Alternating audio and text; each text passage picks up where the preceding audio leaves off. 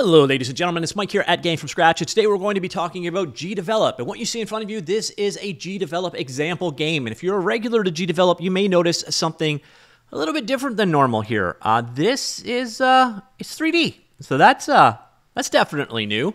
So yeah, we've got 3D capabilities now in GDevelop. That's definitely one of the big new things we're going to talk about today. It's because GDevelop 5.3 was just released. And I actually talked about 3D functionality 4 or 5 months back when it was first added in. This is sort of a cumulative update of what's happened with GDevelop over the last little while. Now, if you've never seen GDevelop before, this is it. Now, I have to tell you something right away. It's 3D, but it isn't really 3D tooling yet. So you've got 3D scripting and functionality in here. All of this stuff, all of the logic here, by the way, what you see in front of you, this is the way you code in GDevelop. Basically, it's like super-powered spreadsheets. But all of the 3D code works, but the editor, the editing environment, the game scenes, all of that stuff, not 3D as of yet. So what I'm going to do is head on over here. This is the launcher for GDevelop. If you've never heard of this one before, it is an easy-to-use, completely free game engine. There is an upgrade tier, so if you want, cloud integration and that kind of stuff. There is a subscription you can pay for that stuff, but otherwise you can use this completely free. It is an open source project as well. So come on up here. Let's go ahead and create our first game. You're going to notice there are an absolute ton of examples here. So, for example, we saw the 3D tile builder in action. We've got a bunch of new ones here for like 3D implementation. So we got a car racing game and a lane running game going here as well. But I'm just going to open up the classic project example. So we'll go ahead. We'll create one of these. By the way, you can run this entirely in your browser if you wish as well. So that is a cool feature. On top of that, you can also run this on mobile. So that is a rare thing.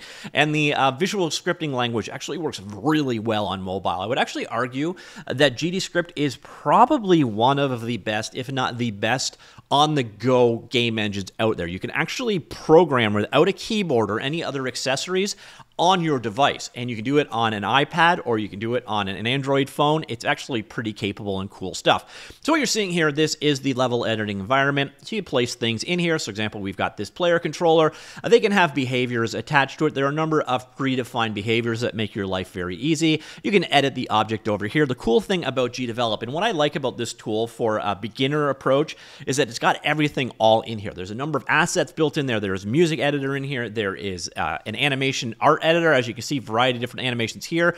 You do have a bunch of predefined behaviors you can add as well. So you can see this guy's actually being pre-configured with a platform character animator. So you don't need to write the logic to do that stuff. Someone has already done it for you. So you've got a number of predefined behaviors. So you see if you're doing draggable object or top-down movement or whatever, you literally just add it in. Ditto for pathfinding, mouse picking, firing bullets, and so on. So a bunch of stuff that you would commonly need to do is already defined as behaviors. You can literally just add a behavior in and then set the properties up for it, and you are good to go. Of course, you can also come in, you can define variables for things. You do have a variety of different special effects available here. So this one is an outline. Here we go, for example, we've got a CRT TV effect if you wished, or ASCII character effect, and so on. It's very simple to use in that regard.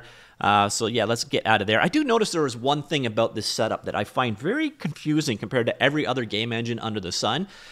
It's very weird that the properties, this would be like the inspector panel in other environments, is over here. I would think by default it should be over here. And then your scene graph of everything here should be over, let's find the title here. Oh, I can't undock it. Oh, no, there it is. It should be over here. That is the way things work in my mind, but it's a very small thing. It's just out of the box. That's the way the vast majority of things work. Now, one thing that you're going to find that they have changed for this release, and we'll get to the release notes in just a second, but this is actually a pretty big one for how things are organized. The world of tags are gone, and the much more intuitive folders are now available. So we'll put this, it's either going to be temp or download. So let's go ahead and we'll create 2 folders. So downloads. And that actually I created inside of the other one. As you'll notice, though, things are very easily dragged and dropped and moved around. So if we want to put all of our platformers, so platform 1, for example, we put that in temp. You put this guy in temp as well, and we put our player into downloads. I know those names don't make any sense at all, but you now have this new folder-based organization. It makes organizing your scenes so much more intuitive. Definitely a nice quality of life improvement in 5.3. In fact, this is honestly worth the price of admission alone, in my opinion, although, again, it is completely free. So what we're going to do, we're going to head on over to the GDevelop website. If you are interested, it is available at gdevelop.io. So if you're a GDevelop regular, you're going to notice there is a massive facelift for the product. Also, I didn't realize they were working with such big companies, things like Amazon, Walmart, Coca-Cola, Google, and McDonald's. There's now some testimonials about people working with the product. It is just a much nicer, prettier experience. By the way, if you do want to get started with this, it is super, super simple. Basically, you can go into one of the tutorials anywhere you want, but the neat thing here is you can actually run this completely in your browser. So here you can see I'm opening it up. This is in my browser that it is running, and you're going to find this is the exact same experience we just saw locally. So you can download it locally, you can run it on mobile, and you can run through these guided tutorials directly in your browser, like so. So you can see here, exact same experience that you would get anywhere else. So a very small barrier of entry here. I didn't need to create an account or anything like that. Obviously, if I want to save my work in the cloud, I'm going to have to do something to that effect.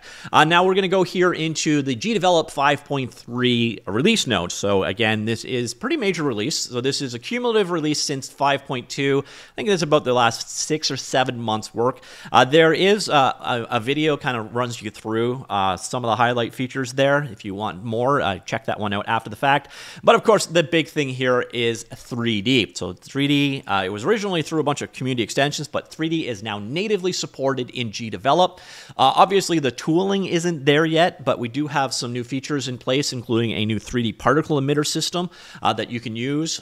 So that is pretty nice. So 3D lighting is also activated by default for every scene with a new 3D object, but it won't affect 2D performance at all. You now have Steamworks integration. So if you're working on a Steam title and you want to have access to things like achievements, networking, matchmaking, user-generated content workshop, anti-cheat DRM of your choice, whatever else, you can work on it there. So you can actually see them implemented in the game Bullet Bunny. You want to go ahead and check out that demo. This game was written using GDevelop. And then, of course, this is the one that I featured earlier on. Probably the nicest quality of life update in this one is the ability to use folders now. So the community wanted this. You can now group your objects into folders, allow you to organize both scenes and global objects, as well as search by object folder. And I will admit, games would get really messy before without this. Before they used a tag-based system, and the tag system is gone. Folders are back, and folders make so much more sense. We got a new syntax for variables, so a small change with big consequences. You can now write a variable name to use it. This works for global, scene, and object variables. You have auto-saving for cloud projects, so if you're saving into the cloud, you don't need to manually save. It will automatically do it for you. And then we got a bunch of collaborative stuff here. So if you've got, this is a membership thing, but if you have a startup or business membership, you can now share your projects with each other. So you can work together on a project without the need to use an external service. And also in the future, you'll be able to do real-time addition for projects with multiple users. In the meantime, you should ease a lot of work for teams working on the same project. So eventually you'll be able to do collaborative editing as well, but it's not there yet. On the topic, if you're using this in education, you basically now have a stalker mode so that teachers can look at what their kids are doing. I don't think they want to call it stalker mode, but essentially that's what it is. We got support for Unicode in the editor, so you can have emojis, Arabic, Cyrillic, Chinese, Korean, Japanese, and so on. This includes obviously things like function names, variable names, and so on. So if you are working in one of those languages, that's going to be a nice addition.